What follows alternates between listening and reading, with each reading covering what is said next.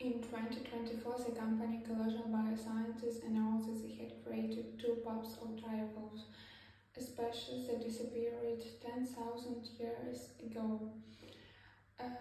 It is an important step in genetic engineering and the idea of bringing back extinct animals.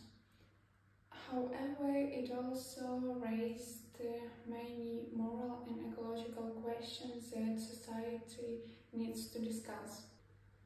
Our modern ecosystem may not be ready for animals that lived thousands of years ago. Dire wolves were large predators. Their return could change the balance of nature or even become dangerous for people. Moreover, there is a serious moral question. Do humans really have the right to play God?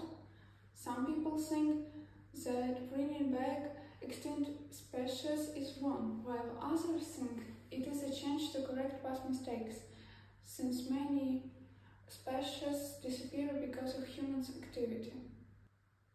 If you imagine such a project in Ukraine, for example, bringing back mammoths or ancient bulls, it could have both negative and positive effects.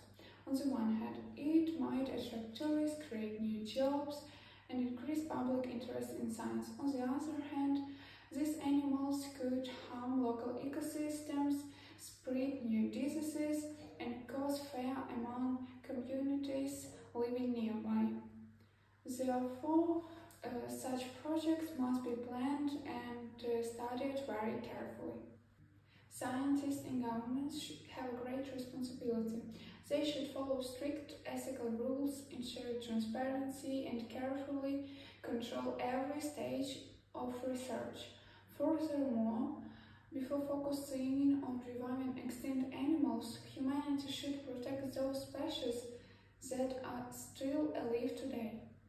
Every year, hundreds of plants and animals disappear because of pollution, deforestation, and climate change. Saving them is far more important than bringing the past back to life. In conclusion, de-extinction is a fascinating scientific achievement, but it also brings some serious risks. True science is not only about creating something new, it is also about knowing when to stop.